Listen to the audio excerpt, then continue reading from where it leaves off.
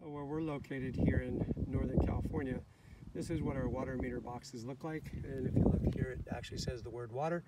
The little black deal on there indicates that they're electronic.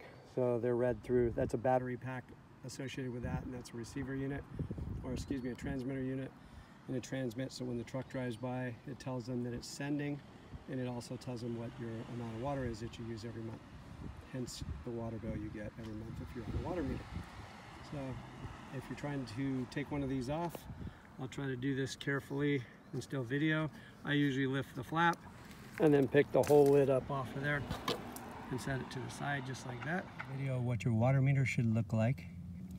Notice there's a black line on it sitting just to the left.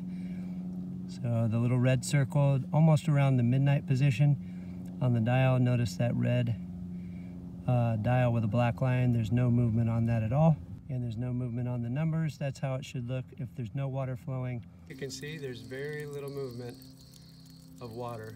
And now we're going to see if that translates to movement on the meter, even that slight little trickle of water. So if you had a bad valve or a running toilet or a cracked pipe somewhere on your property, that's one of the ways you would know about how much flow it takes to move a meter.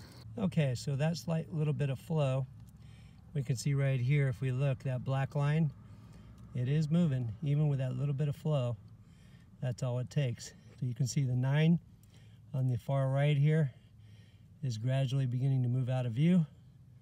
It's going to bring up a 0, and then the 0 to the left of that is going to begin to tumble over. You can see that starting to happen here.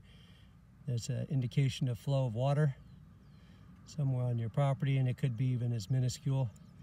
It's a small leak like that. So imagine if it's summertime, there's just a little leak like that in your valve or your toilet, how it can change your water meter over and over again. So there you can see all the numbers changing.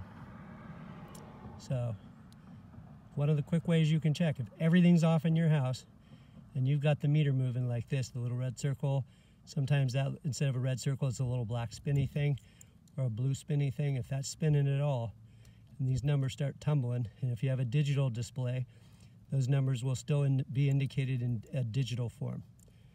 So if you see any movement, got a leak somewhere on the property, first thing you would do is shut the water off to the house where the garage is, just for the house. If you have a separate shut off for irrigation, you could turn that off first. If it stops it, then you know the problem's on the irrigation side between the shut off and the valves. If that didn't do it, you could always turn off the shut off to the house. If that does it, that means you need to get some leak detection done on your house.